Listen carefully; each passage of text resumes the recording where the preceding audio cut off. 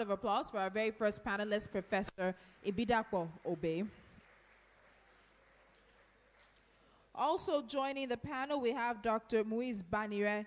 He was born on the 6th of October, 1966 in Lagos. He received his LLB, Masters and Doctorates of Law from the University of Lagos, focusing on the evolving alternative legal framework for land management in Nigeria. He was a senior lecturer of law at the University of Lagos from 1991 till 2010, lecturing in private and property law. He formed the United Action for Change, which serves as a pressure group and think tank with a drive to build a society where people are valued and treated equally and enjoy their rights as citizens. A round of applause for Dr. Muiz Banire. Now I'd like to call Toyosi Akerele Ogunstiji. She was named by Forbes as one of the 20 most powerful young women in Africa and is a social entrepreneur whose work is at the intersection of entrepreneurship, youth education and development, as well as public leadership. She is the founder and CEO of Rise Networks, Nigeria's leading social enterprise, whose mandate focuses on using tech innovation to create advocacy, skills empowerment, and learning opportunities for the inclusive growth of youth. Toyosi is an Edward Mason Fellow and has a Master's in Public Administration from Harvard University, the Kennedy School of Government. She also studied strategic management at the executive level at Cambridge University's Judge Business School and has a certificate in Youth Inclusive Financial Services from the University of New Hampshire. She holds a certificate in Media Enterprise from the School of Media and Communications from Pan Atlantic University. Please, a round of applause as Toyosi Akerele Ogunshiji makes her way to the stage. Next, joining the panel, we have Mr. Emeka Izeze. He's a fellow of the Weatherhead Center for International Affairs, Harvard University, Cambridge, Massachusetts. He's also the immediate past managing director and editor-in-chief of Guardian Newspapers Limited in Nigeria. He studied business management at the prestigious Lagos Business School and also undertook leadership and development at the Kennedy School of Government at Harvard University. He was appointed editor of the Sunday edition of The Guardian in 1988, and in 1992, he became editor of the daily flagship newspaper. In 1999, he was appointed managing director and editor-in-chief of Guardian Newspapers, one of Nigeria's most respected newspapers. He is a board member of the West African Institute, a fellow of the 21st Century Trust England, and a member of NIPAD Business Group Nigeria, as well as a member of the Business Support Group. Please, ladies and gentlemen, a round of applause for Emeka Izezi.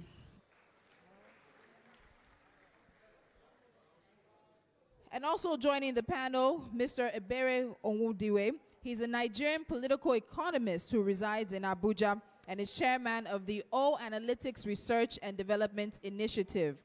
His undergraduate education was at the American College of Switzerland in 1979 and University of Science and Arts in 1980. He received a MS and PhD in political science from Florida State University. He is currently the chairman of Board of Trustees, Leadership Institute, Port Harcourt, and is a member of the Governing Council of Igbenedion University in Okada, Edo State, and a member of the board of the Ojukwu Center, Owerri, Imo State, as well as a distinguished fellow at the Center for Democracy and Development. Please, a round of applause for Professor Ebere Onwudiwe. And moderating the session will be Professor Pat Utomi, but before that happens, we do have one more thing to do before the panel.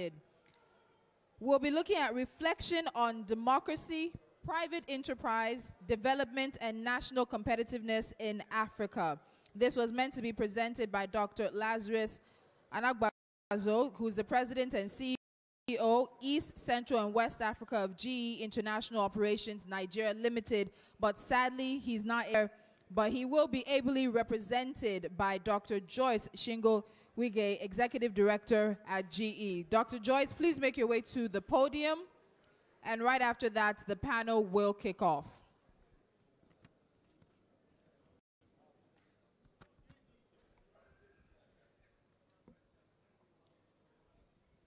Ladies and gentlemen, please a round of applause for Dr. Joyce as she makes her way. She's representing, again, Dr. Lazarus Anagbazo, who's President and CEO, East Central GE International Operations Limited. Let's give her a round of applause, please.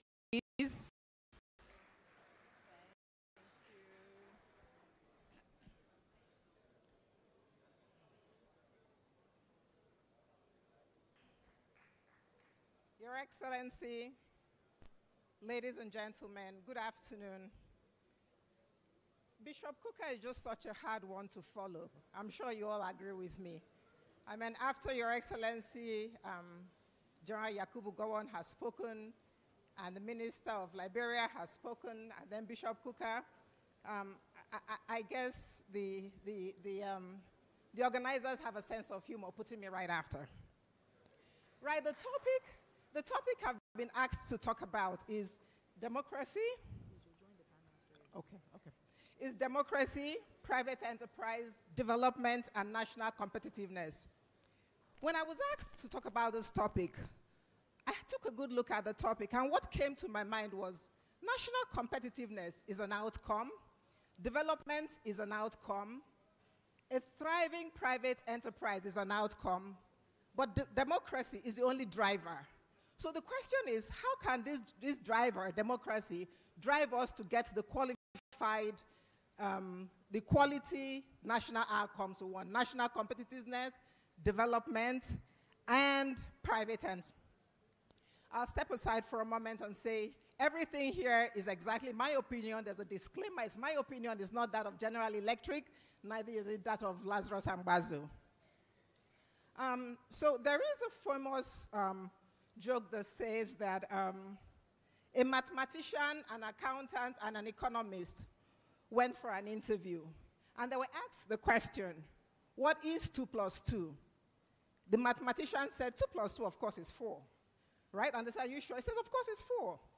An accountant was asked, what is 2 plus 2? And he thought for a moment, and he says, you know, it could be 4 plus or minus, right? When an economist was asked, he's asked 2 plus 2 equals, and he says, you know, it all depends on what you want to do with the equals. Right, it's not exactly the same depending on what profession you speak to.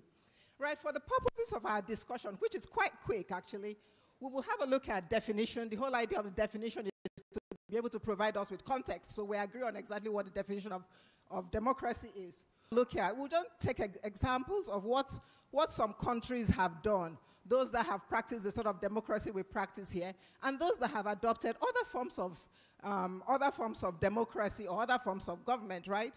And then we will have a look at, now, does it actually, this democracy they've practiced, does it actually give them the natural quality outcome of development? We will have a look at what modern day refer to as indicators of development, which has to do with longevity of life, it has to do with quality of education, has to do with GDP. And to look at that, we will have a look at the Human Development Index. Now we will refer to the UNDP, and then we will have a look at, we'll take a breath from that and try to answer the question, then we will actually determine, does democracy actually lead to national competitiveness? We will also look at the ranking as provided by the World Economic Forum to see if it actually does provide that answer. Then we will take a quick look, because you see most of the panelists are private sector panelists. We'll then say, does democracy actually breed a thriving private sector enterprise, quality outcome of development? We will make our deductions, and hopefully at the end of it all, we'll come to we'll try to answer the question and come to some sort of conclusion. Now, definition. Bishop Kukah actually took us to definition, which was exactly what Ambassador Abraham Lincoln said, which is democracy is government for the people, by the people, of the people. Now, it's always important to look at the history of anything, because the history gives you an indication of why did this come about. And let's not lose sight of history, because it gives us a guidance as to where we're going. So the history tells us that it's actually a Greek word. It actually started in ancient Greece, and it was a product of a response to the concentration and abuse of leadership at the time. Now, this is key because we don't want that repeating itself. So if we choose to actually have a democratic system, we must remember that the rule is we don't want, we have to ensure that it doesn't repeat itself in terms of having an abused concentration of leadership. Then we will look at, now the next thing is, we talked about democracy here, and what came out when Bishop Cooker was talking is that he talked about different forms, oligarchy, aristocracy, but it might interest you to know that there's actually different variations of democracy based on ideology. So there is presidential democracy, there is authoritarian democracy, there is Islamic democracy, there is representative democracy, there is socialist democracy. All of them come under this big umbrella of democracy. But guess what the difference is? It's the ideology behind what the core value, or the core values of the people that actually make for the variation of democracy they're talking about. Now, take for example, when you talk about socialist democracy. Socialist democracy is practiced most commonly by the Nordic countries. And the Nordic countries are like Sweden, Norway, and you all know that they have the best, highest, HDI, highest ranking in competitiveness and all that. So there must be something we must learn from that, right? I mean, if they actually have their ideology instilled, ingrained in whatever the democratic principles are, it might be something we might need to look out for. Again, there is like I said, there is the authoritarian, which is practiced in countries like Qatar and China. Now let's take a look at, let's have a look at democracy and development. Democracy and development. I chose 5 examples, 5 different countries. I chose Venezuela because Venezuela has been in the news recently, right? It's supposed to be a democratic elected government, but recently we have someone from the National Assembly, Juan Guaido, that actually named himself interim president, and guess what? He's getting all over the world. I also chose Brazil. Then, for countries that don't practice the typical type of democracy, sort of variation, I chose Singapore, China, and Qatar. Now, there's no real reason or logic to choosing this, but this is generally off cuff. And for these ones, what I found out is, in looking at them, to determine whether actually, in trying to answer the question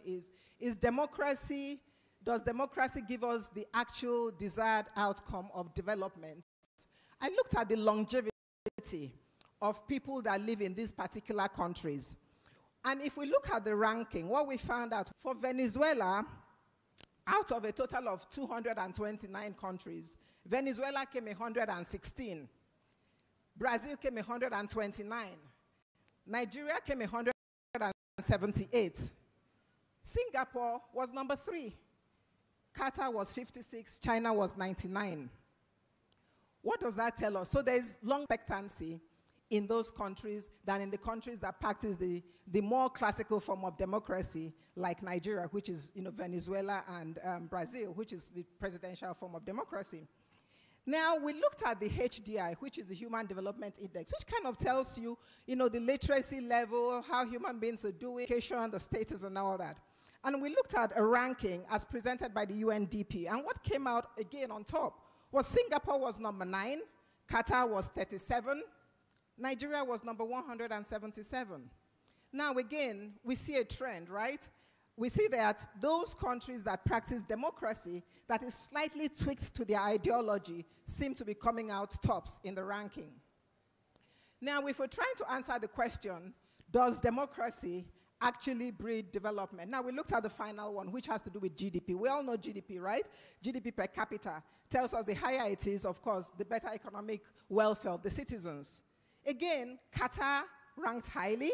Qatar was number 1, Singapore was number 4, China went up, Nigeria was the last, with Venezuela and Brazil. So there is a common trend we're beginning to see. So if you're beginning to ask yourself, what's the link between democracy and development, you can begin to say, maybe there is a link between democracy and development. Maybe we should expect some quality outcome. But you say, you know what, let's think about it a little bit more. Let's look at national competitiveness. You might probably say to me, Joyce, give me more facts, right? I need more facts to be able to come to that conclusion. So we looked at national competitiveness. What is national competitiveness? Some of you might ask.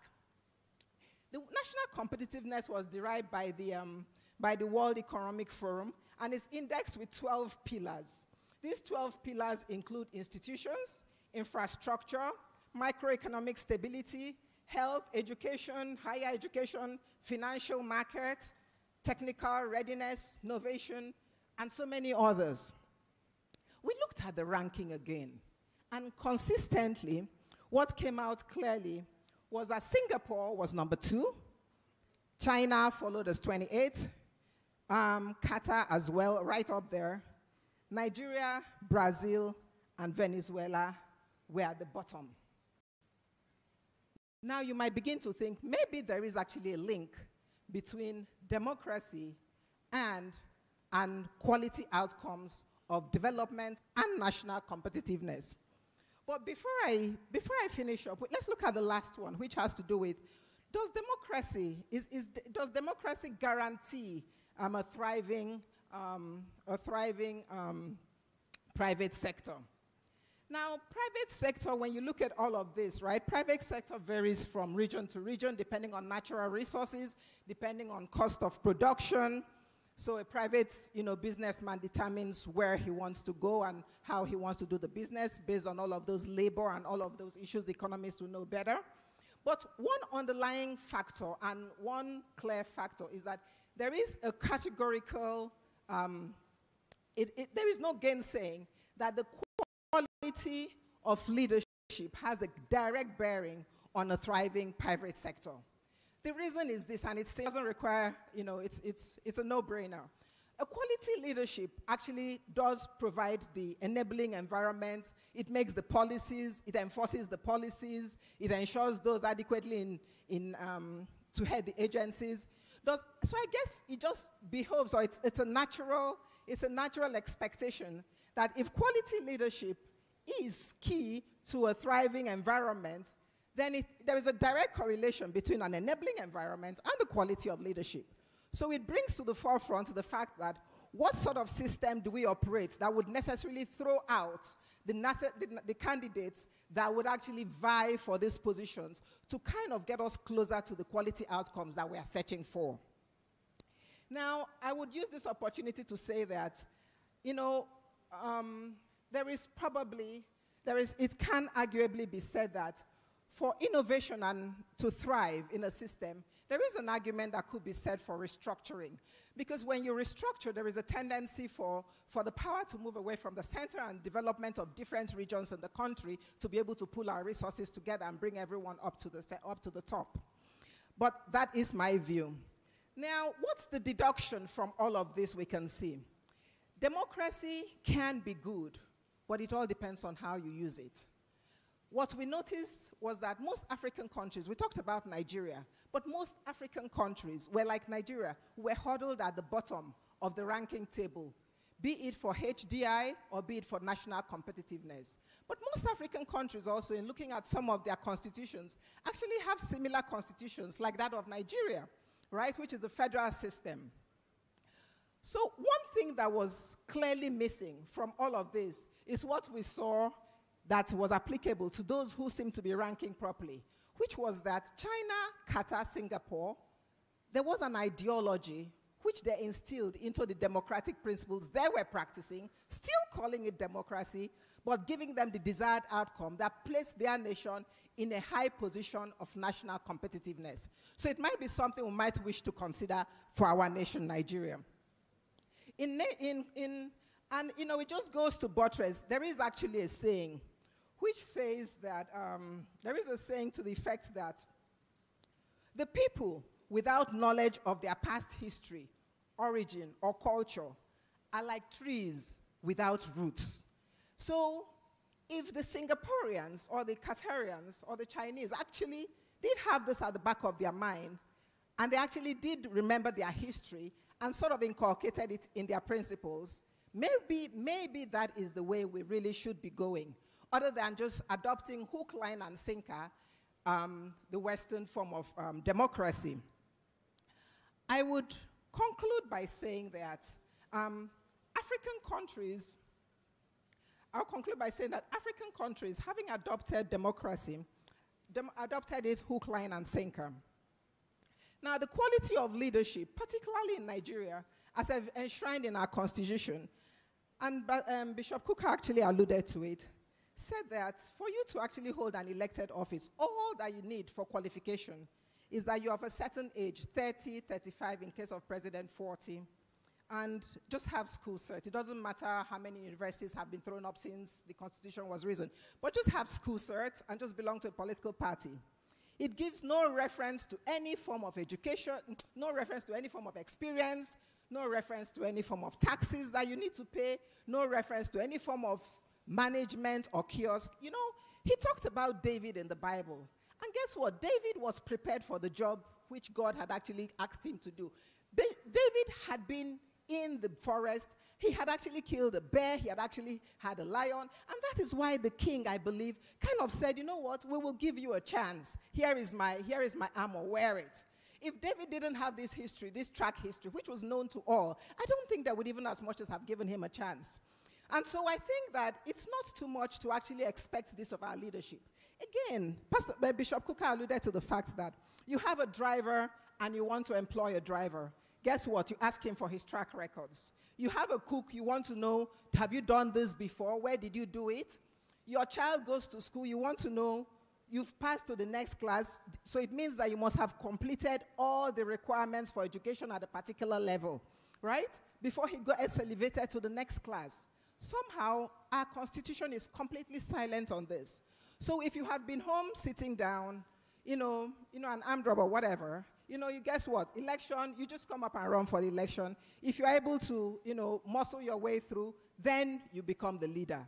I think there is something to say that democracy, there is a link between democracy and a thriving leadership, and a thriving private sector, and it actually behoves on the leadership to ensure that we have a system that is fair, not just fair, but a system that is capable of throwing out fairly decent candidates that can actually vie for positions that will probably give us the desired outcome. Now, in conclusion, just one last thing to say, which is that there is actually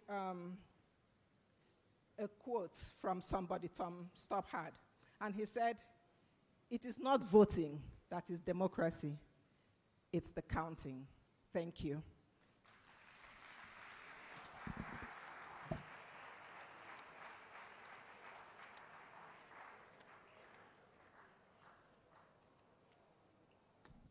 Thank you very much, Dr. Joy Shingo-Iwege. She is the executive director at GE, here to represent the president, CEO, East Central and West Africa, GE International Operations, Nigeria Limited. Now, very quickly, just before the panel kicks off, we would like to take a look at reviewing the book that Professor Pat Utomi wrote. The book is titled, Why Not? Citizenship, State Capture, Creeping Fascism, and Criminal Hijack of Politics in Nigeria. Mr. Chido Nwankame, please come to the stage. You will be reviewing the book very, very briefly so we can hand things over to the panel. I know that the audience is anxious to hear the panel's thoughts. Please don't forget, you will have an opportunity to ask questions and make contributions for the panel. So please write your questions down, get them ready. We will ask that you make your questions as short and concise as necessary, and I will be very strict on that. So get your questions ready, your contributions for the panel as well. Please, a round of applause, Mr. Chido Nwankame, as he reviews Why Not?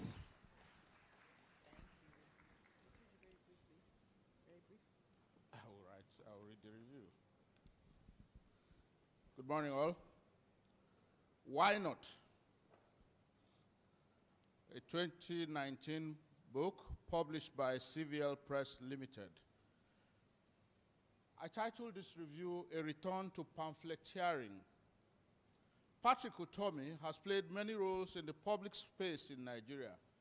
Professor, entrepreneur, youth influencer, one of the poster boys of Lagos at 50, public relations icon, and politician.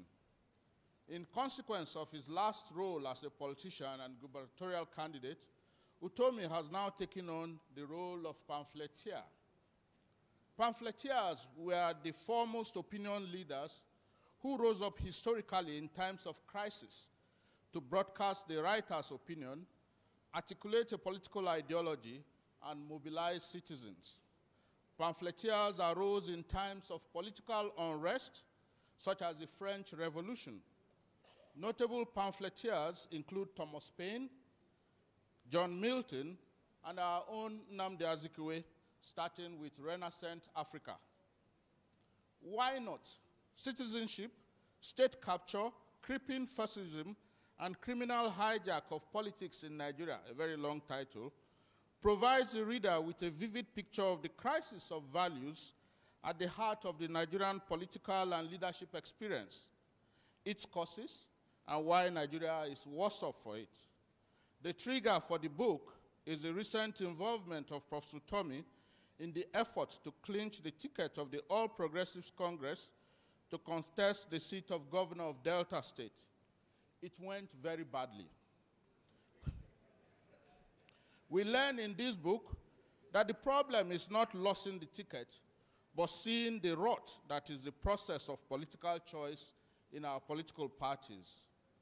Utomi was a founding member of the APC and one of its key human resources for delivering its impressive manifesto in 2015. What happened to that manifesto is one of the indicators of the crisis of trust in our politics. The central thesis of Why Not is that the pursuit of private gain rather than common good dominates Nigerian politics and makes it incapable of delivering positive returns to citizens across our 36 states. Utomi asserts in support of this thesis, and I quote, "Across the country, governors are raping their states and then deciding who will continue the rape, often on their behalf, when term limits stop their direct romp. What we must not shy away from admitting is that most Nigerian political parties are in the firm grip of criminal elements who see access to public office either as a business from which to reap big returns, a path to totally dominate others, the new fascism, or as an arena of transactions for fully personal trading objectives. The common good features very little in their thinking, except as rationalization of purpose, even when goal displacement is so palpable. That Nigerian civil society and media are yet to comprehend the depths to which their politics have fallen and to fashion a fight back to rescue the Nigerian people is probably the big question for now in Nigeria. Why Not runs through 9 chapters. Chapter titles speak to the issues the book covers. They include a haunting metaphor, back to the beginning, greed and fetish ways versus issues and fixing problems, the complicit middle, and a few good men. Other titles are The Gideon Project, Finding Grass and Its Roots, Apart from Serfdom, Reclaiming a Lost but Blessed Land, and Why Not. In Back to the Beginning, the author essays to establish his credentials and long interest in public affairs. It includes roles in students' unionism, culminating in bringing a minister to speak to students at the University of Nigeria, years as a prolific thought leader, essayist, and newspaper columnist, producer and presenter of Patito's Gang, and president of the military-era Concerned Professionals. Utomi asserts that there is a need to wake Nigeria up. Concerned Professionals and other pro-democracy groups hastened the return of the military to their barracks and the reclamation of democracy for Nigeria. But he recounts one recurring lamentation. Quote, "The democracy we fought for has set life up to imitate art, as it mirrors Fela Anikulapo Kuti's mockery of the experience as them all crazy." Unfortunately, the concerned professionals and their ilk across the country failed to transmute into political parties, leaving the space for persons who played no role in the struggle and lacked the values to propel the country forward with policies and programs based on vision. He says that is where the problem started with our current democracy. Chapter 4, The Complicit Middle, is recommended reading. It is provocative. It laments the apathy and dysfunction of middle-class Nigeria. Study after study shows that the middle class is pivotal to growth in most societies. Natalia Chon, Rana Hassan, and Mehmet Ulubasoglu in 2011 analyzed data from 72 countries in a study for the Asian Development Bank. The role of the middle class in economic development, what do cross-country data show? And the evidence is that the middle class propels economic growth. Other studies show that the middle class does this by promoting better governance and right policy choices. Utomi says the Nigerian middle class is passive rather than active on the issues that propel societal growth and economic development. He groups under the middle class tropical gangster in politics, the tropical gangster in politics, that's his name for all of those kinds of people who are playing there, academics and intellectuals, students, religious leaders, and the business community. You must read his narrative about the business community. The business community, the author charges, quote, take over in feigned neutrality. They take cover in feigned neutrality to collaborate with whoever is in power and quietly fund them against the people's will. The business community belongs to a party called AJIP, Any Government in Power. Utomi calls for a reform in the middle class attitude, which is that attitude which sees politics as the arena for only people pursuing their narrow self-interest. This same attitude believes that politicians should be mocked, as they mocked him, poked fun at, and genuinely dismissed as having no redemptive value. The result is that the typical Nigerian youth of today feels hopeless and wants out. Why not paints on a broad canvas? The book is a major contribution to studies in Nigerian and African political science, sociology, political economy, and mass communication. Why not exemplifies Walter Fisher's narrative paradigm theory in using storytelling to good effect. Narrative paradigm states that all meaningful communication is in the form of storytelling. Experiences and other factors from the past influence the process. Why not is a coherent account with a high degree of fidelity and deploys the tools of narrative to present an account using split screen rather than linear storytelling. The book adds to the impressive corpus of works featuring the author's engagement with the Nigerian condition. Works by this renowned professor of political economy include Managing Uncertainty, Competition and Strategy in Emerging Economies, The Art of Leading, Open Secrets of Leadership Effectiveness, and Values and Leadership for Sustainable Development. Others are Gold in Thoughts, a collection of Professor Pat Utomi's views on the economy, politics, and social system, and Keeping Faith, the making of an icon.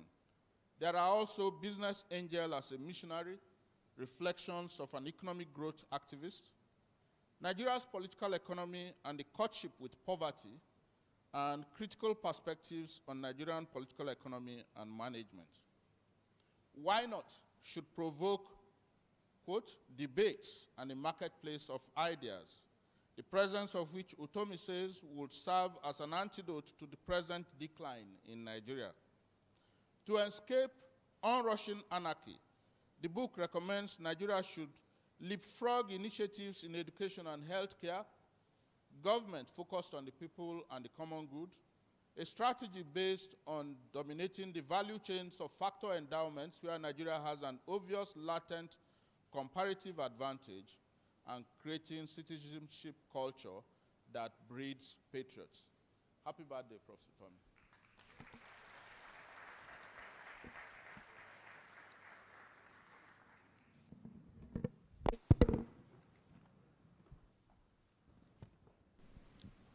Thank you.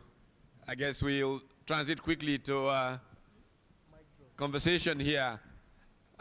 Distinguished ladies and gentlemen, let me begin, and I think this is appropriate here, by giving thanks to Emeka Opara, who has done remarkably well to facilitate a good part of today's program, including minding our Liberian friends. Emeka, thank you. But we're here, and I will begin with the enfant terrible himself, Dr. Moise Banire. Really, truly, I just want us to all quickly, in 3 minutes, address the theme: is democracy making life better in Africa? And then I'll come back with specific questions. So Dr. Banire will start. I don't want you to be linear. So I'll jump from Dr. Banire to Mr. Emeka Izeze, who actually presented a paper at Harvard on this subject only a few months ago. So we'd like him to reflect again on that, and then we'll take it from there. Well, thank you very much, Mr. Moderator. All other courses duly extended. Well, I think the topic itself enters a presumption that democracy possesses to deliver some form of welfareism, which I'm not too sure that that is the correct representation of what democracy is all about. Maybe at best, we take it as a structure or a system of governance on its own. But beyond that, if we assume without conceding that democracy is supposed to engender some form of welfareism, then we must look at the other parameters that must go with it, because you can actually have, before Africans' life can be better, or the economy or the well-being generally, certainly some other things must happen, like Bishop Kuka said. For example, I will imagine that democracy on its own will not certainly better the life of Africa, but you need good governance to deliver on that one. And for you to have good governance, certainly there must be good leaders. To have good leaders, you come back to the issue of democracy again, or the election of your leaders. Now, from the presentation by a doctor, the last speaker, you will see that democracy is not indicative of good governance. It's not synonymous with it in whatever form. She gave us an example of Qatar, for example. UAE is there, China is there, and a host of others. We are, to a large extent, you will say the people are much better off than most of us in this part of the continent. And there you cannot, strictly speaking, say that they practice democracy really in the way that we conceive it here today. But if you look at the electoral democracy in Africa, maybe by the time you take off about less than 10 countries that seems to have some semblance of credible election. All others are challenged when it comes to election itself. So, and once the election is challenged, the implication is that you are not likely to have good leaders that will cater for the welfare of their people. So, in summary, at the end of the day, you are far off from being well off or from being better. So it's really about the process, about whether the democratic process, as we practice it, results in the emergence of good leaders. But it's also about accountability and how you can hold whoever comes out of the process accountable. We probably need to engage all of this as we go down. Emeka? Yeah. Thank you.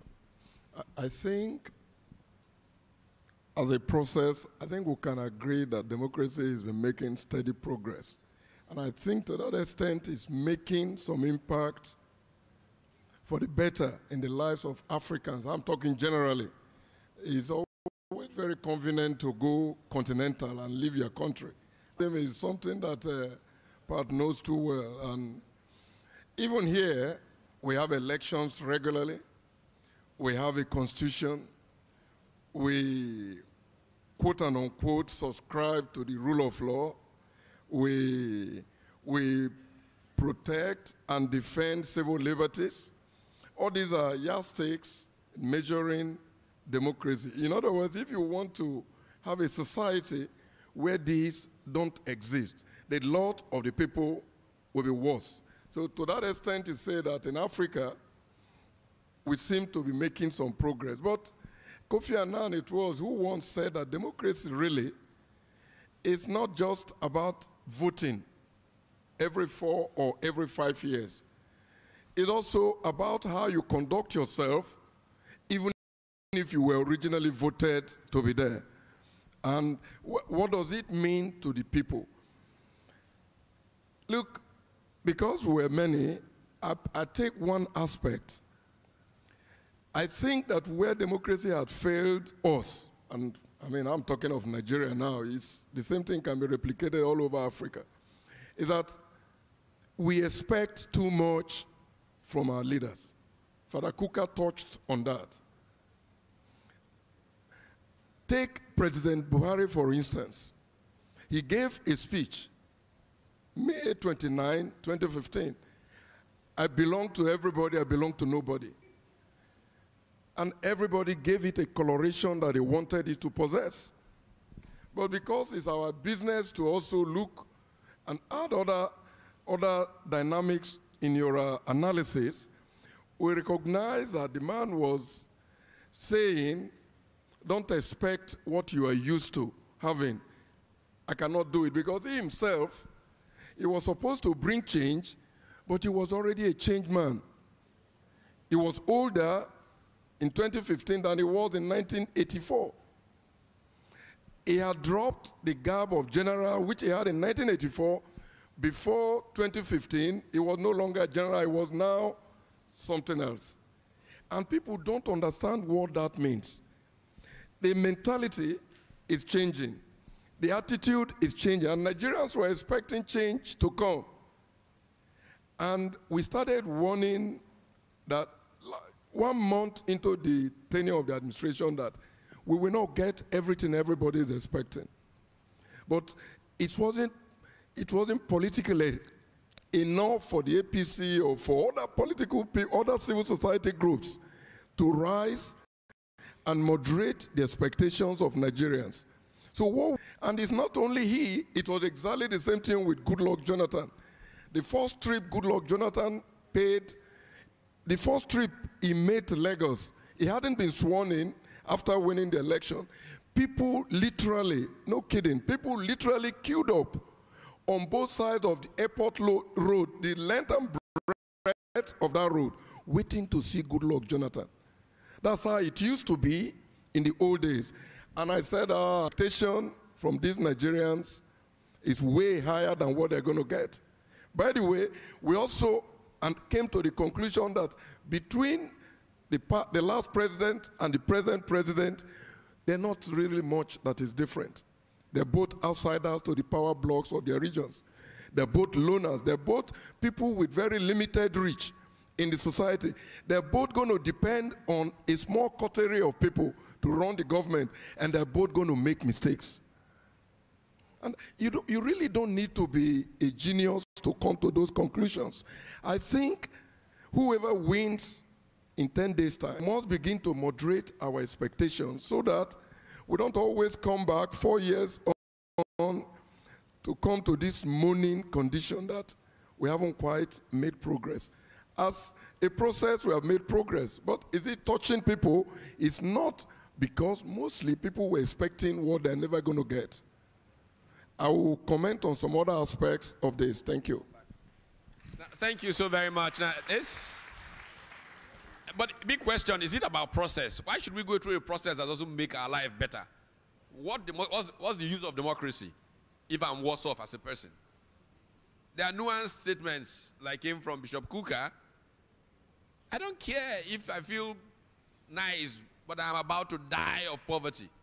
If some nice, strong man will ensure that I live well. Isn't that what most people will say? I'm trying to challenge, I'm trying to provoke. What's the point of worrying about process if we're worse off? Let me take it from a specific angle. Poor people are typically excluded. Inclusion is about getting them to be part of it. A few weeks ago, my wife and I were at a wedding, and somebody beside us was commenting. And this fellow said that at the University of Benin in the 80s, you could see the boys from the poorest families. They used to wear plastic shoes or something like that. Those boys eventually became the ones that went into government in '99, took over a state like Delta. His explanation was that Delta is so bad because their poverty mindset affected the government. My thinking is completely different. If you came from poverty, you should use power to make sure there's no more poverty. However, there is logical, theoretical explanation in law.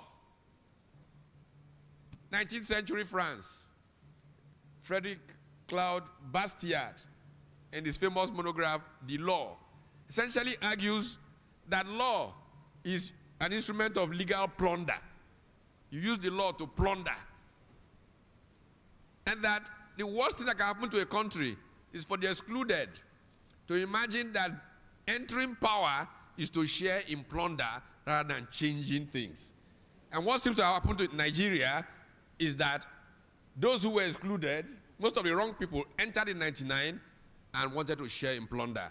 And Nigeria has been in free fall. Teosi, what do you think of that? Happy birthday, Professor Patutomi. You know, this is a very controversial topic.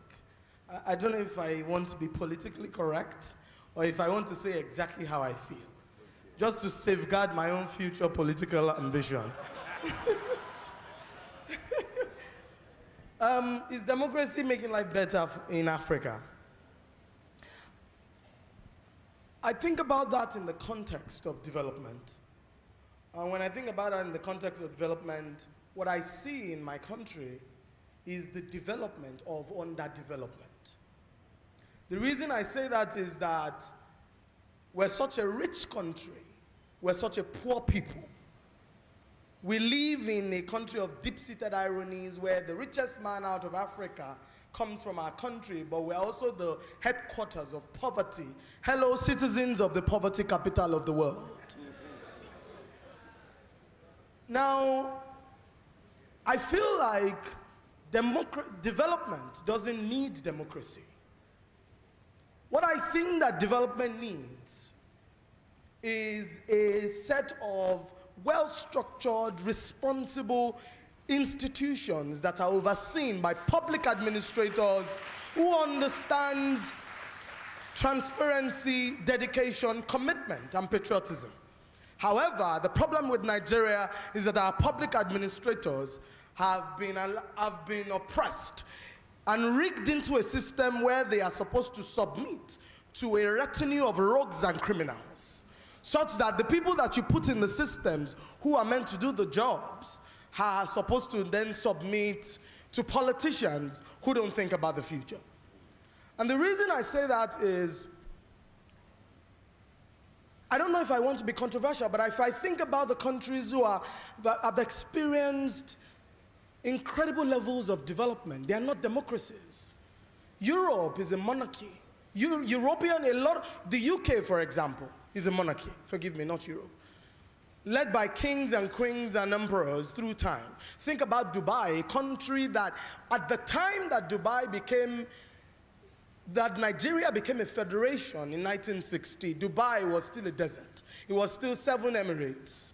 You think about countries like Singapore. Lee Kuan Yew's records don't show him to be a Democrat. You then think about countries, come to Africa and bring it to Rwanda. Nobody would tell you that Paul Kagame is such an excellent Democrat. Take it upstairs and go to China and Germany. Those are countries that are witnessing the 4th industrial revolution already. Artificial intelligence, robotics, the Internet of Things, and people are going to school. We are living in a country where we're upholding wealth without work and politics without principle. And then you ask me as a 35-year-old if democracy is working, making lives better. I think about my country as poor people, and I think about 80 million people living below the poverty line. And I wonder if they care about the English we're speaking in this room. What I want to really see is the impact of the conversation that we're having here, and how it's going to go to the streets, so that when we vote in 10 days, we will make decisions that will not be 1,000 naira per year, which means that you pay 4,000 naira per vote. And the reason I say that is because We seem to have these standalone conversations all the time where we talk about 4,000 or 5,000 naira votes. Professor Patu told me the parts of this country where the bribe they receive in return for their votes are bathroom slippers and toothpaste. Those are communities. I sit on the Presidential Committee for the Victims of Terrorism Support Fund. And so I go to places where you don't hear about, like Askara Uba, like Buniyadi, like Michika Madagali. I was in Takum in Taraba the other day. And these are people who, when the sun hits the ground, they're walking bare feet. Those ones don't need 4,000 naira. They need bathroom slippers, and they will vote for the biggest criminal in that community. And these are the realities that face us. So when you ask me if I want a democracy, what I really want is leaders who understand what public administrative systems are. And those public administrative systems have to submit and be built into institutions that stay through time, such that you cannot begin to make a case for democracy like countries like France that became democracies in 1789, but did not begin to establish and experience stable democracies till about 1871, just almost about 100 years. Now, I will reframe the question and ask, what has democracy done for the poor people of my country? And then I'll come back. Well, thank you so very much. I think it's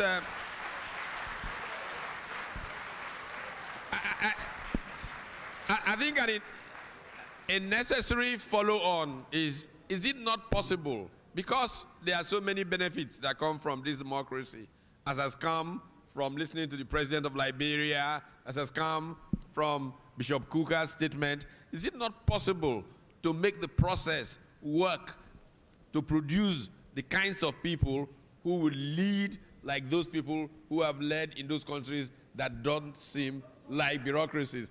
That's everybody. But you see, at the end of the day, democracy presupposes that my rights are I'm supposed to be represented by people. Sure. However, when the people that are supposed to be representing me represent their own interests, yeah, okay, I'll go to Professor Oye Ibidaku Obe, who has not been a Democrat. As a vice chancellor, he is an oppressor. They have such powers. Thank you, Pat. Happy birthday. You know, as I sit down here and I listen, and I said, perhaps the problem is that the definition of democracy, which I was taught in civic class in about 1956-57, is still what is pervading. Democracy basically is about inclusion. See, that is the problem. And when democracy was actually being touted by the great American, as Bishop Kuka told us, it presumes equality, equal opportunity in terms of especially education. As long as we don't give education priority to make sure that everybody gets qualitative education in a society whereby out of 180 million, we have confirmed, it's probably more than that, that 13.5 million children, in spite of the free feeding, etc., they're out of school. You are not going to get democracy. In a society whereby in the process of governance, you don't respect merit, where you do things in terms of your tribal connections. Sometimes I ask myself, if all these great Nigerians, somebody was talking to me about Ogunlesi just this morning. If the United States of America says, you kill there, I want to pick you, I want somebody from Edo State, somebody who's Benin, even within Edo State, I don't want Ishekiri. And they use that to admit us, as it were, as citizens of the United States. Do you think Nigeria, United States will be as great as this? Why is it they are not discriminatory? Why is it that anything we want to do, what is most important is where you are. So we need, number one, if I have my way, and I don't have a candidate yet, my candidate will have to promise that they are going to scrap the Federal Character Commission that is cheating Nigerians. This system can work. How come we have now? Let's look at it. ASU has been on strike for so long. People have not been going to the universities. Some of them have even forgotten as to what learning is all about. We are going to push them out. As soon as they give us money, we'll push them out. They'll go to your primary schools, they'll go to your secondary schools, they'll go to your hospitals, and they'll be practicing. Why do you expect to squeeze water from stone? So what I'm trying to say is that if we do this process properly, whereby we see inclusion, I've not seen anybody that has been recalled in spite of all the process. Either somebody will go to court that the list is forged, or either they will put something there. So I think we have to come to reality, Pat, that yes, democracy is great, but it has to be pushed under certain conditions. And that's what she's saying. I agree with you. If I go out there and I keep on asking this type of question, they will just laugh. It's either you give me my 5,000 naira or you just get out of my sight. That is what we turned our own inclusion to. Thank you. Thank you. Very, very soon we will find out from Dr. Banire why he allowed this to happen to the political party that he was legal advisor of. But we'll come back to him very soon. But really, truly, we're talking about education. If we go back to even the American Constitution, people were not allowed to vote for a long time because it was figured that they didn't have the capacity to make choice. And so property was used as a basis for defining your learning, your capacity to make choice. And so people began to get included when it was felt that it made sense for them to reason between options. The universal adult suffrage idea in a country of uneducated people doesn't seem to make enough sense. Even though their rights are important, but these issues need to be engaged. And when people can't think more clearly, it's easy to return to the lager, to use measures like ethnic group and stuff to make a decision. And so Professor Berongudiwe, who has lived in America and voted there and is now voting in Nigeria, may want to give us a bit of his own reflection on this challenge of uneducated people who can be bought and democracy. Okay, thank you, Pat. And I think that what I want to do is to give the position of scholarship on this question that you raised. There have been many, many scholarly work on the relationship between democracy and growth. Whether democracy promotes economic growth or not. Voluminous studies. But the result is that there is no consensus. There is no agreement on the issue of democracy promoting economic growth. But a recent study on the case of Africa south of the Sahara, I don't like to call it sub-Saharan Africa, something insulting about that, but on that particular issue, there has been found a positive relationship on the effect of democracy on economic growth. And not to forget that this, our democracy that we're talking about, is a recent phenomenon.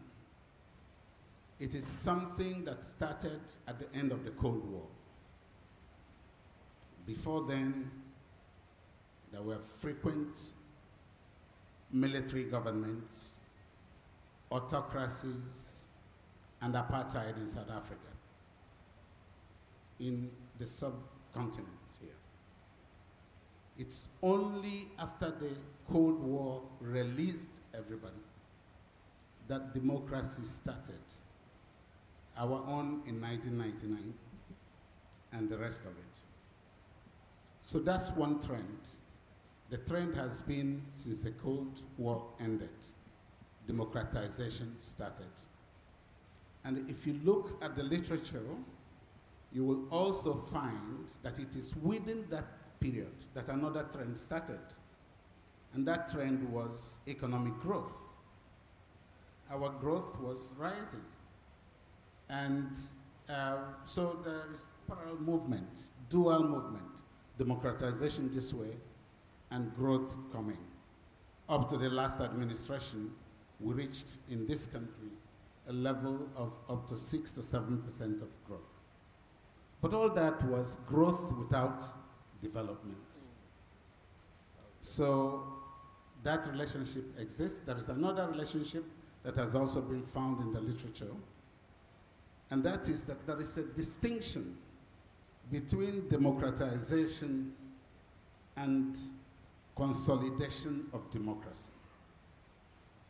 When democratization is happening, the relationship is faster in economic growth, but it remains more steady, more predictable if you have consolidated your democracy.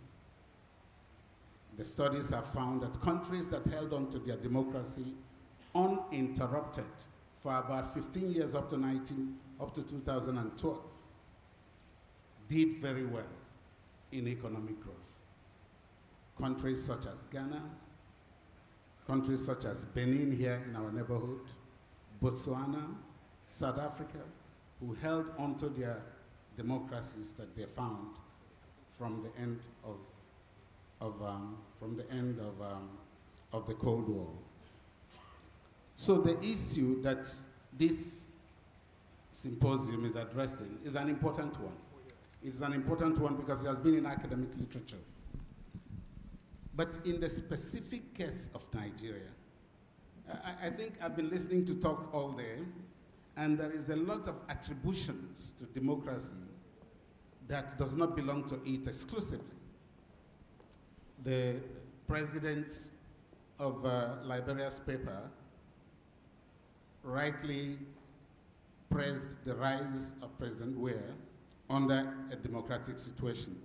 But the point is that there are people also coming from very humble backgrounds under military rule that became heads of state.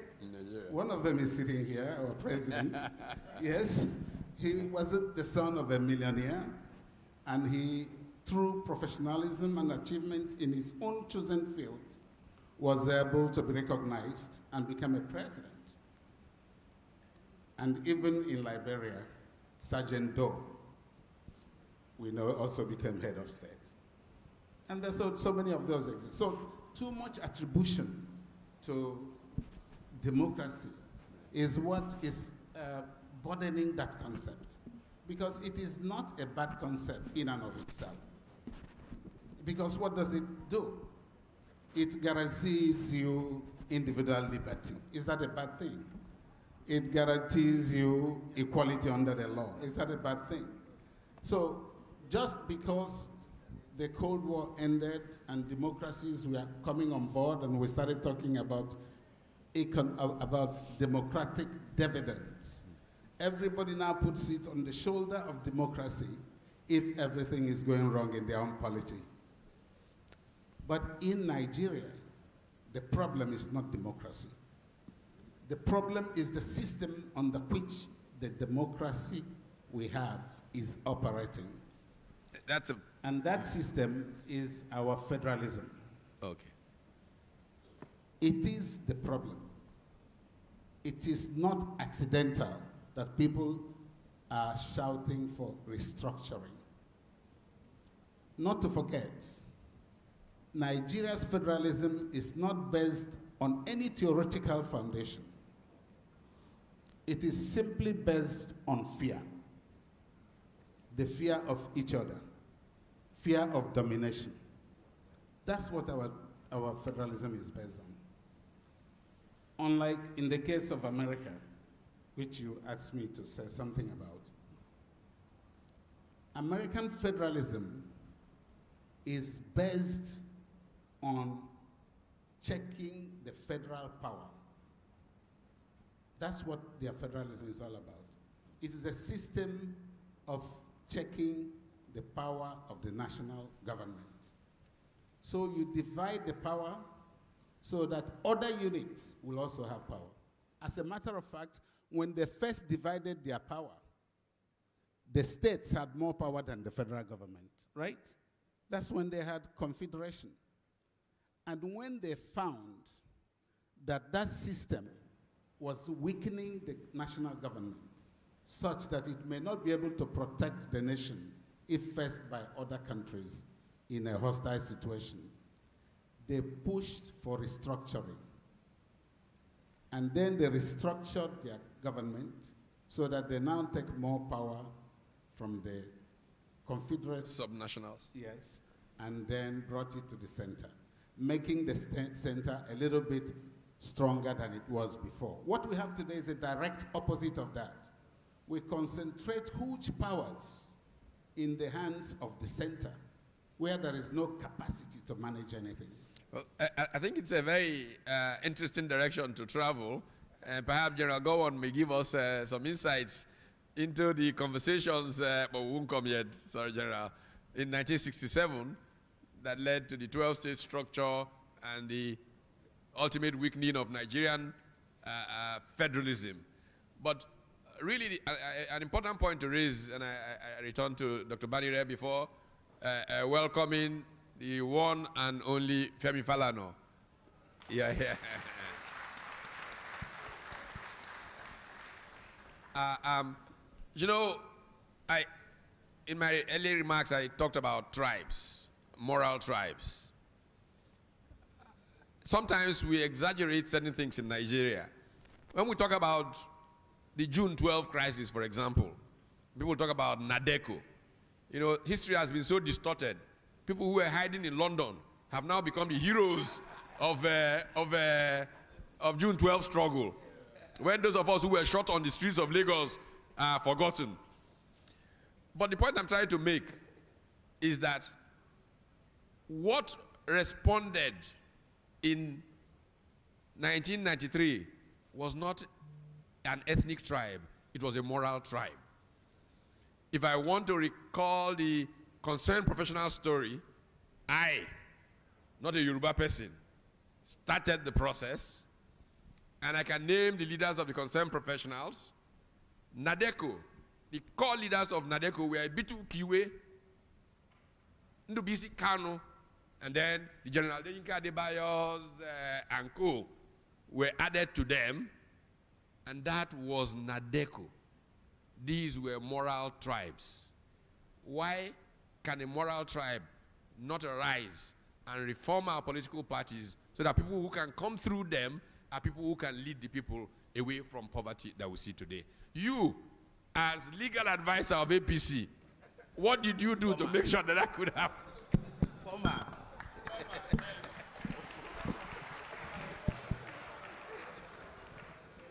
Well, I'm sure that you have captured